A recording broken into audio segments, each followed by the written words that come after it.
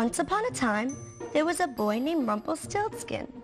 Rumpelstiltskin loved his name, even though it was hard for other people to say. He didn't care that it wasn't simple like Davy or Bobby, or easy to say like Timmy or Scotty. No, Rumpelstiltskin loved his name because it was special.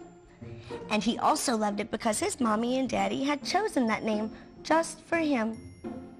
So when people had trouble saying it, he didn't get upset. He would just play a little game like he did on the first day of school. That day, the teacher asked everyone to stand up in front of the class and introduce themselves. Rumpelstiltskin was last to go, but he wasn't scared. Proudly, he stood up in front of everyone and said, "My name is Rumpelstiltskin. I know it's a hard name to say, so I have a treat for the first person who can say it correctly." The whole class got very excited. A treat? They started practicing immediately. "Can you help me practice their name?" They said, Rumpy? Rumpy. "Keep trying," said Rumpelstiltskin. Rumple? Rumple. Rumpelstilly? Rumpelstiltskin. You're getting closer. Rumpelstiltskin. Yes. "Rumpelstiltskin," a little girl yelled from the back of the room. "That's it," clapped Rumpelstiltskin. "You said my name. Hooray! And here's your treat." Rumpelstiltskin reached into his pocket and pulled out a shiny piece of gold. "Ooh," said the class.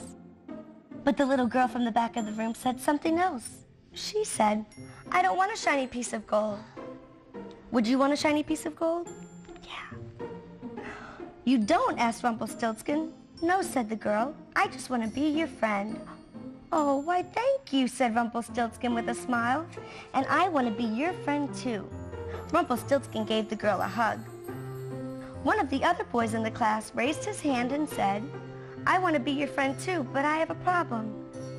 "What's that?" asked Rumpelstiltskin. "I still can't say your name." Rumpelstiltskin laughed. "That's okay. I know that my name is very different. I have a rhyme I can teach you to help you remember it.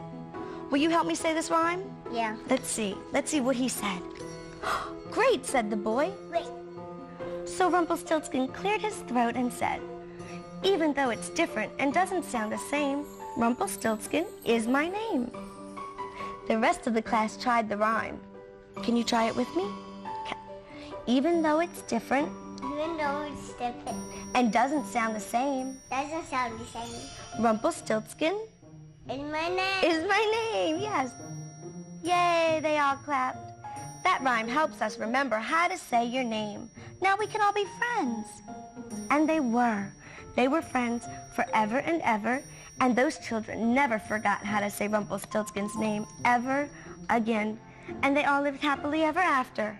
The end. Good job. Thanks.